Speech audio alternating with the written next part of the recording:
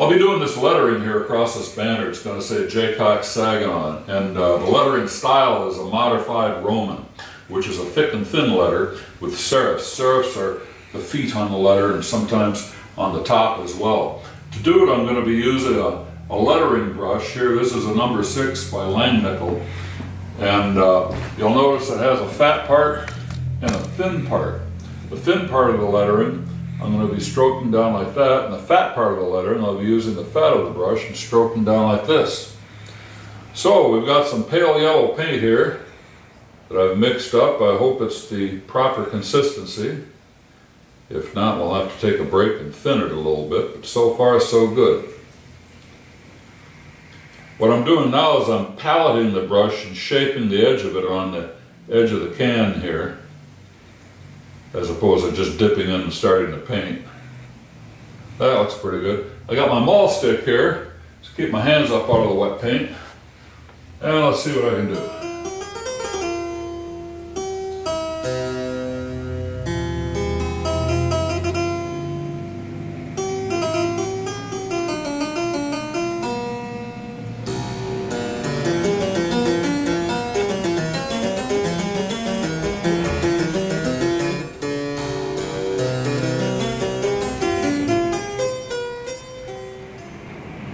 I'm going to be establishing some relationships between the letters. The spacing between the letters is almost as important as the letters themselves. It creates a rhythm. This swash on the S here, I've got right in between the G and the A, and I'll be playing a little game with the A, you'll see in a minute.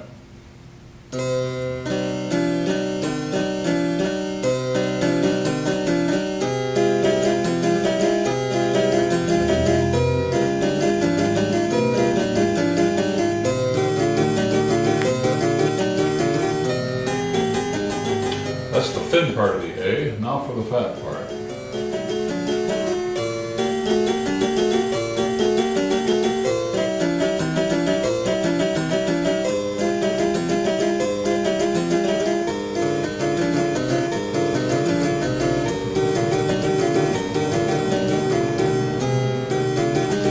I said earlier this is a Roman alphabet, but it's a modified Roman alphabet.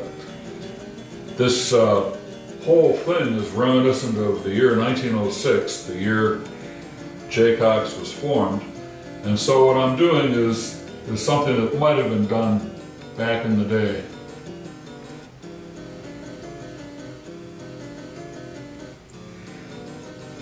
Now this cross piece on the A, I've got right in between this part of the S and that part of the S. And this swash on the S, I'll have right between the A and the G.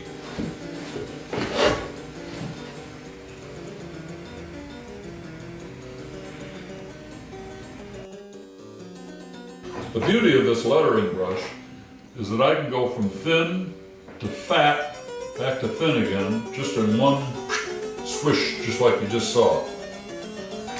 If I had a pointed stylus, it would take me all day to get a shape that perfect.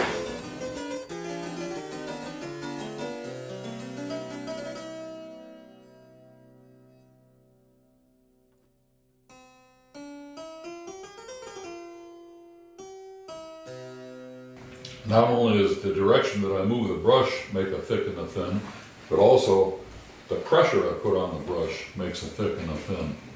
Here's roughly the width of the brush, but for this part of the end, I'm going to really smash it down and then roll it off. Here I'm going to start with a sweep and then a roll. Sweep, now I roll and get a thin. Roll again and get a point.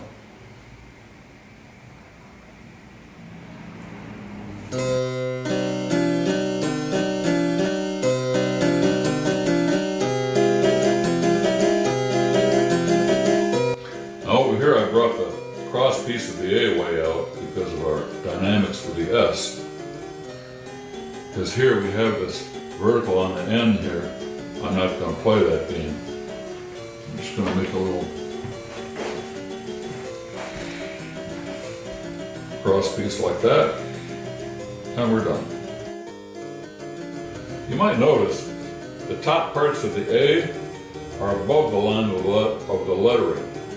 The bottom points of this W are below the line.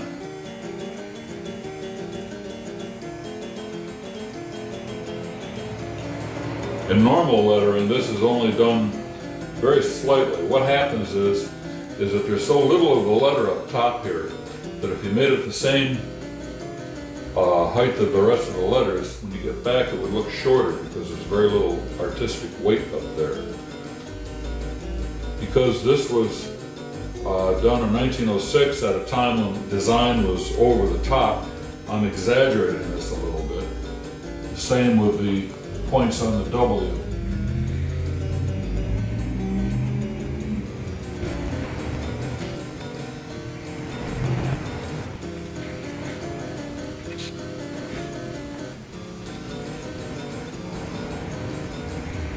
You can see right away how much more lively the first part of this word is as opposed to the second part. This just really jumps.